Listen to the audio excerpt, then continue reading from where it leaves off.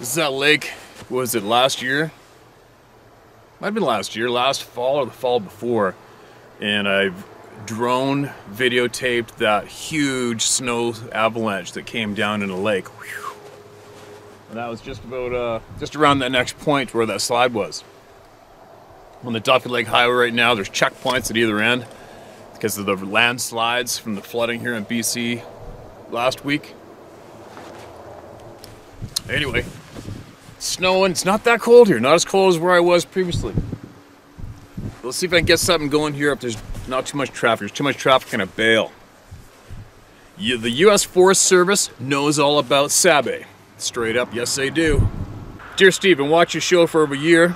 The more I hear the stories, the more it makes me remember other non-sighting encounters before my actual sightings. These happened while I was working as a wildland firefighter for the U.S. Forest Service. The whoops and knocking across the lake in the 70s was always explained to us kids as drunk hippies, as it was that time in Northern California.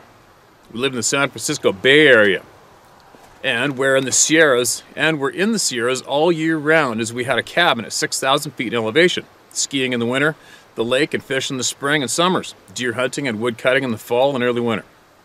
After high school in '84, I moved up to our cabin to get away from the city. Of course, work is seasonal. We split our year between working at the ski resort in the winter and firefighting May through October. Sounds great when you're 19.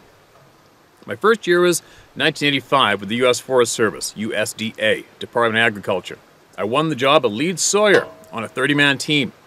We were a hand crew and went where bulldozers and trucks couldn't go, either by humping in or by helicopter, usually wilderness areas that have never been logged and therefore have no fire roads. The area of my particular forest, the Stanislaus National Forest occupies, contains the Emigrant Wilderness, where Ron Moorhead recorded the Sierra Sounds. My first of 3 encounters occurred a few hours to the north in the Plumas National Forest, in which the town of Quincy is located. The main fire camp was at the local fairgrounds, where the different teams from around the country gathered to organize for the fight. Our team drew a heli-attack mission several miles beyond any type of road into an old-growth wilderness area. We split the 30-man team to fight 2 separate dry lightning strikes, each about an acre. It takes 4 trips to the ferry, the entire team in. Being lead sawyer, I was always in the first flight with one of my crew leaders to assess the approach and fell any trees needed to create rotor clearance. Sometimes that meant rappelling down and lowering my saw by rope. I felled 2 trees and the LZ was open. John, my crew leader, a First Nation Miwok tribe member, and I started to establish the approach, tying ribbon and limbing up trees so the remainder of the crew could easily follow. Very easy fire, as half a crew had hours out and cold before total dark. The plan is to bivouac and keep an eye on the burn till morning when the birds would pick us up. This area is beautiful, giant, old-growth forest. Barely any moonlight reaching through the massive trees to the forest floor. The 15 of us took out our space blankets and found a good tree to bed up against. Being exhausted, we were all fast asleep in no time. It was around 3:30 a.m. when I woke, bolt awake, looking at the outline of an 8 to 9 foot creature covered in dark hair, not fur, but hair as you could see it move. Years of hunting over the Sierra Nevada mountains told me this was not a bear. I started to reach for my chainsaw when I literally could not move. It felt like I was being held on every part of my body. I got effing pissed and wanted to cut the bastard off with the knees. That's when he turned and looked at me with, I swear to God, red glowing eyes. I never was scared. I was pissed and started mind-speaking to the big bully to let me go and give me a shot. He then looked at me as an older man would look at a 19-year-old, and as clear as day, without making an audible sound, he said, "Thank you for taking care of our home. You are a friend." I immediately felt calm, and we stared at each other for over a very long minute or 2. He had a human face, only a beard. He was 4 feet wide at the shoulders, and his hair hid any neck he might have had. His nose was turned down, human-like, and his arms were long and hands hanging below his knees. He was standing very erect and human-like, shoulders back, chest forward. He was ripped, and I knew the chainsaw was probably a bad idea. It was definitely a male, definitely. He was 4 feet from me, and he could have reached out and grabbed me at any time. I started to listen with my ears. and everyone was snoring or breathing normal sleeping sounds. I looked back at him and he honestly gave me a polite nod, turned and took 3 or 4 easy steps, which made no noise, and carried him on unreasonable distance, where it passed between 2 trees, at which point he just vanished. And where he had been looked like the transporter Sparkles from the Star Trek episode. No shit, beam me up Scotty shit. Dead quiet. He never made a sound. I heard a guy sleeping 4 feet away start whimpering quietly, and the guy next to him made a noise that only could be him shitting his pants. I stayed up and quiet till it got purple in the eastern sky, and went to piss a ways off. I turned when done, and standing right behind me was my crew boss, John. He was looking at me very serious, and in 2 words said, "Who else?" I told about the 2 guys, and this is where Sabe and the government effed with my life and freedoms. I was sternly ordered to very quietly get the other 2 guys and meet him back here while he sent the rest of the crew to prep the LZ for the choppers. When he walked up and held up his hand and told us not to speak, he advised us that as employees of the federal government, we now had top secret clearances and were never to speak to anyone of the bear encounter, not even between us. I begged him to just answer a question each. He looked at me disappointed and walked away to meet the choppers. While the 3 of us made our way to the meadow, I tried to speak with my teammates to no avail. They would not utter a word, both clearly in shock. We made the chopper ride back to town, where the 3 of independently got to meet top FS brass and for real Men in Black. After a lengthy debrief and some very scary warnings, I headed for the showers and the chow. Both my team members was told took sick and were sent home due to smoke inhalation. I saw that I was going to shut up. Leavenworth Supermax didn't sound too inviting. When we left Quincy, we traveled back to our forest to work around there and await the next fire call. I tried to act normal, but felt like everyone knew my secret. It took a while to relax in my own skin again. Number 2, mid-fire season, we were called to go south a couple hours to the Sierra National Forest east of Fresno, near Sequoia and Yosemite National Park. David will appreciate that fact. The fire was slow moving, so my crew boss, John, and I hiked up a ridge across the canyon from the burn, that's slowly moving up the opposite ridge through a stand of trees. Along its left side was a logged area that ran to the top, but was a strip with a strand of trees on its left. Standing in the middle of the log strip, halfway up the ridge, was an 8 to 9 foot tall Sabe, reddish brown, standing there, assessing the fire just as we were. All I could think of was how the bully had me down with his freeze ray the last time we met. I put as much concentration into broadcasting one very clear thought to this bastard: F you. We were at least 450 yards away in a tree line across the canyon, and he looked at me directly. He gave me a slight wave by raising his hand, took another look at the fire, and then turned towards the opposite stand of trees, and wow! He covered the 300-yard side hill to the opposite stand of trees in a time and speed that was not physically possible by the physics that we understand to date. The weirdest part was that he looked like he was gliding, each stride covering huge distances. Then, as before, when he passed into the tree line, he just vanished, followed by 2 blue, softball-sized orbs. It was midday, and it was very clear with all the smoke traveling up over the ridge. I turned and looked at John, who just smiled at me and said, "What do you think of that bear?" It didn't mind speak to us so much as send a thankful feeling, very empathetic. I wouldn't want to be on this giant effer's bad side. Nothing was said between us, but again, it didn't frighten me so much as amaze me and make me very angry at the assholes who've been letting me run around the forest since 5 without telling me that the boogeyman was effing real. The last occasion to work with our fellow protectors of the forest came midway through my second fire season. We were dispatched to Yosemite, which shares a border with our home forest. We grouped at the top of the glacial point at the ski area for helicopter operations. Being in the first sortie, I got a great ride, dropping over Glacier Point and going straight towards the valley floor. The pilot, pulling level at 500 feet and banked off El Capitan and circled towards Bridal Veil Falls where the fire was located. On this fire, I had to rappel down and have my saw lowered. The boss made a couple sweeps while I felled trees, giving us the clearance for the rotors. I'd already started to move up the slope towards the fire tying ribbon and limbing up trees. I came over a rise, and standing 20 feet away was another Sabe. I started to laugh my ass up because he had this silly smile on his face. He in some way communicated that I had met his kin, as was welcome. He had me follow him up a route I would never have seen. I was in a perfect spot to start the initial attack on the burn line. I heard the crew coming up my trail. When John came over, all he said was, "Gotta love those bears, huh?" Those are the official/unofficial encounters that officially I'm not supposed to talk about. Screw it. I'll call it a day here, but have some rather effed up stories about where my top secret clearance took me in the service of our nation. Thank you and all other brave souls for giving me the courage to right the wrongs I can. Loving your new place, but really miss Mr. Macaroni. The goat is doing pretty good at taking up some of that empty space we feel when losing a family member. Wow, I really feel better getting that off my chest. You love the other shit they have been lying to us about. Stay solid, Steve. Your army of truth is behind you. Respectfully. Did you say I could use your name? Respectfully, Jason Walter, member of the club. Holy shit, Jason, that's a frickin' chunk, right? You got more, you come and share it with me, alright? Share it with all the people through me. Let's get it out, okay? That's quite the chunk of information there, Jason. You make sure you send us more, alright? Any chance you get, you send it over. I want to hear it all. Anything you have that you can share with the people, share it, okay?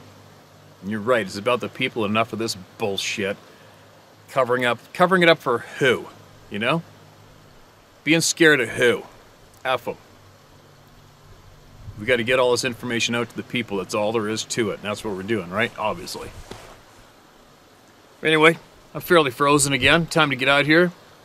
I'm going to get up 5 o'clock in the morning and climb up my coastal mountains now and get some of those SD cards out of cameras and have a little snoop and adventure here.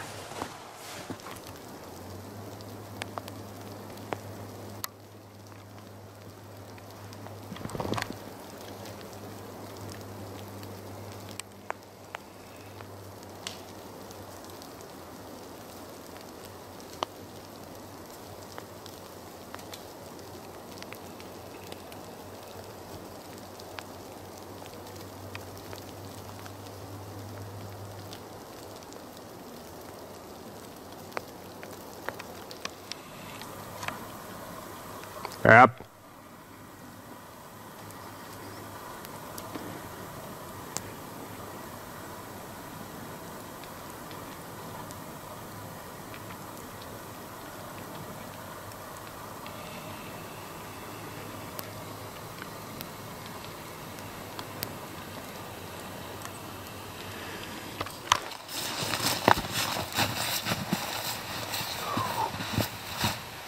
Oh, man. Well, that was fun. Doesn't look like fun to lots of you, but trust me, it was fun. That's what I needed today. I just needed to go up one of my favorite hills, hunt it properly, possibly get a chance at a mature buck, or not. And I managed to get in bow range of a young buck, videotaped him. That was pretty cool. I'm good. Full blizzard. I guess it's going to mean chronic rain coming for a lot of British Columbia, which isn't too good. Okay, how come these are fogging up a second ago? But this will be my last share from the mountains here for the year. I'll probably till springtime I'm going to come up to get all these cameras. I miss this place, man. I've been running around these mountains for a long time.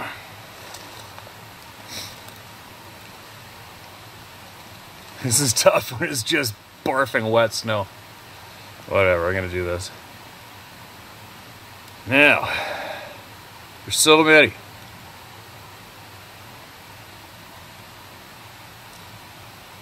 What do we got? No Bigfoot story. All right, well, what do you got?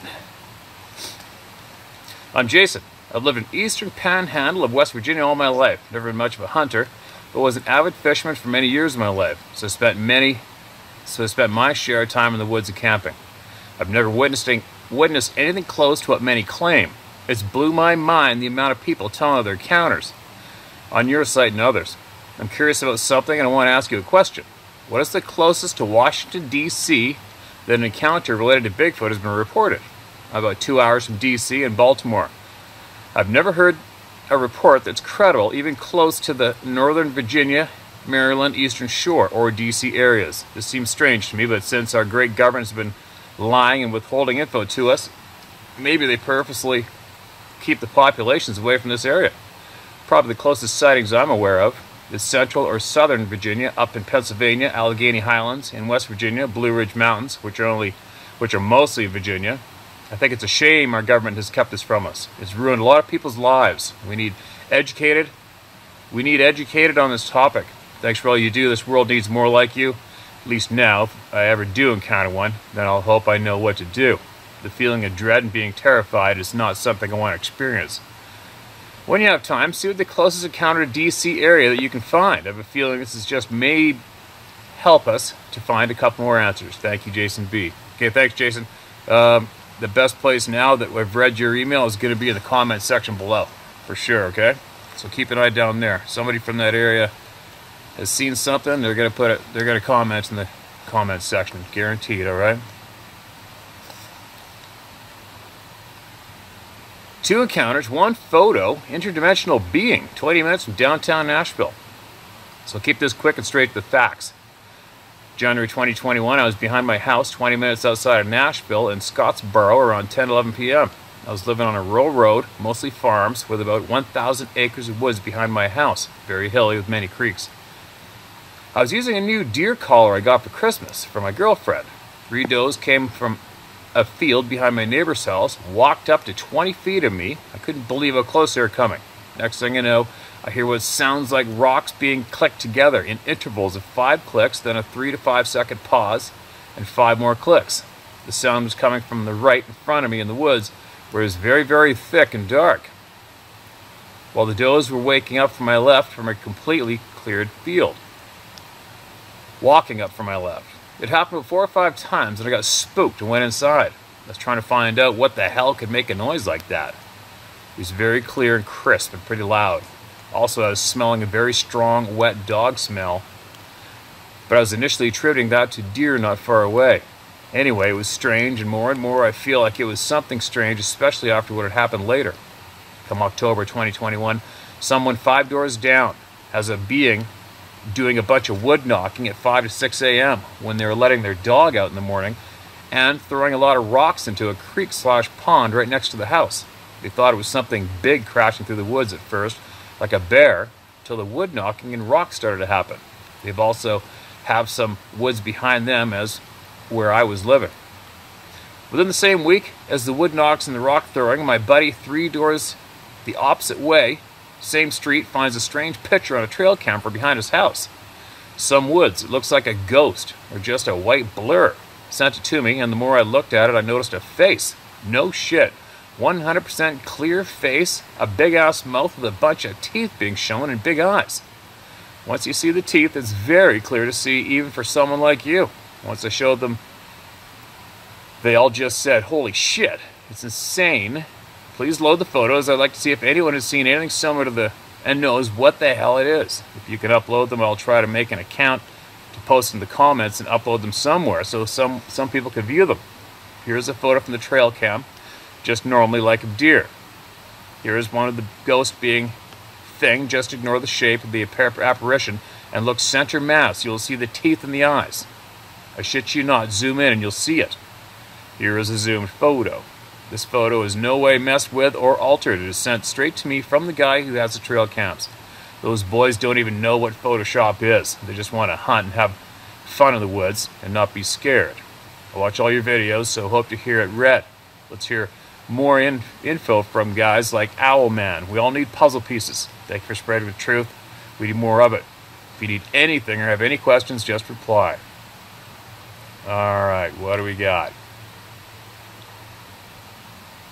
I guess, they're not loading on here. Oh, there we go, okay.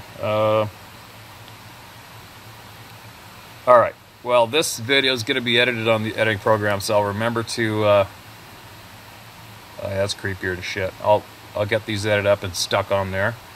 So what do we got? I can comment on it right now. There's a deer. It's a nice buck walking through. I guess those are examples of what the creeps in the trail camera, and there's the apparition. It's very bizarre. And like you said, when you look in close, you can see teeth, and that is very weird, man. Very, very weird. What do you say about that? Nothing I can say about it. It's just, there's the photos, there's what you see. Take from it what you will or leave it. Very bizarre, man. Thanks for sending that in. Very bizarre. Alright, what do we got here? Hi Steve, I'm a subscriber to your channel for a couple years now. I'd like to first say thank you for what you're doing for the people out there that have been ridiculed for telling your stories. What you're doing is noble, and I admire your willingness to be our voice. My late father and I had an occurrence happen when he and I were fishing at Bonaparte Lake in the Okanagan Forest in Washington State. The location is just above the little towns of Tonasket and Oroville, Washington, and just south of the Canadian border in British Columbia. We had rented a small boat and a cabin on the lake back in either 88 or 89. On the second day, he and I decided to try some fishing before dark. We were trolling spinners for rainbow trout behind the boat at about 7 p.m. It had been a nice sunny day with just a slight wind, maybe 45 miles per hour. We would circle the shoreline as we trolled the lake in a clockwise direction. The lake is maybe a mile long by half mile wide. The fishing sucked as we were not catching any fish on this summer day. I was operating the motor and looking over my father's shoulder when I noticed something big flying through the air, then making a giant splash into the lake approximately 100 yards in front of us, and at least 75 feet from the shore.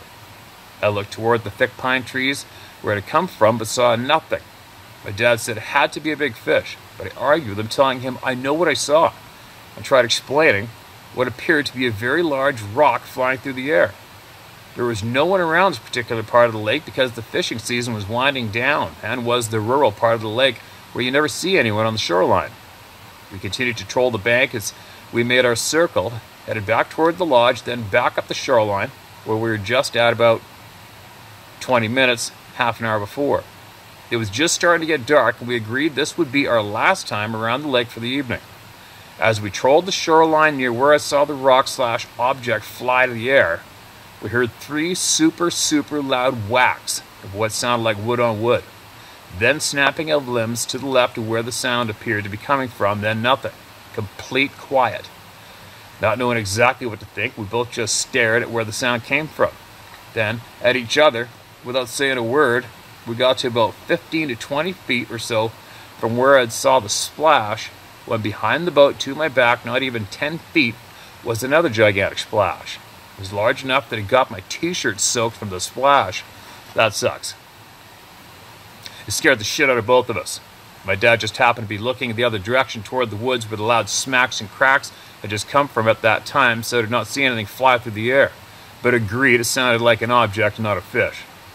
The following days were uneventful. I know what I saw that day. I also know that no human could physically launch a stone that size as far out into the water from any angle of the bank, and there was no one else anywhere around. We then heard a muffled groan sound coming from the woods there. I turned and saw the look on my dad's face and went full throttle back to the cabin. My mother and sister to this day think we were pulling their legs and telling a story, as they were at the cabin cooking dinner at the time. We stayed the next couple nights but had no other encounters. As we checked out, I happened to mention what had happened to us to the guy in the little store. He just kind of chuckled and looked away but said nothing. But no one has ever believed me when I tell them what happened, and usually accuses me of being high on drugs. Not the case, it happened. Go ahead and use our names if you want, and please tell our story in memory of my father. His name is Jim S., and I am his son, Scott S. Thank you again for doing what you do. I hope we can learn more about these creatures or whatever they are in our lifetimes. I think of that day often, and have been stuck on any information I can find on the subject of Bigfoot/Sasquatch ever since. Thanks, Steve. Godspeed. Scott S., Kennewick, Washington. How many times have we heard about fishermen getting boulders chucked at them? That's endless. It's not a very nice thing to do, really, right? I mean, it's not like it's a spawning salmon run with a huge, important food staple going on right in that body of water for the damn things. It's not like you're screwing them up with anything, so obviously they're just doing it to mess with you. But I guess if I was one of them and I've seen some guys trout fishing, like, I'd probably do the same thing, right? Why not? Funnier than shit if you're a Sasquatch, see some fishermen out there and soak them with boulders from the timber without them seeing and watching the looks on their face and pee in your frickin' furry pants laughing. It's funny, I wonder when it's going to happen when I'm sitting here reading these emails, right? I mean, I'm right in the heart of it right now. But I've already said my spiel to them in the dark and on the way up the mountain. Just leave me alone. Stay away from me and leave me alone. Just when I go hunting. And that's it. That'll be the last video from one of my most favorite places in the whole world, right here. I'll be back in the spring. Collect up all my cameras and see all the goodies that are on there. It's a beautiful, healthy place here, man. Anyway, here I go. Gotta go back to the other home, pack up all my stuff, and then drive 2 hours to the ferry, take an hour and 40-minute ferry ride, and then drive another 45 minutes. And I will be home at last. It's been like a never-ending movie. It's just never-ending. It's like I'm never gonna get home. Oh, here we go. Keep sending them in, you guys. Keep sending them in.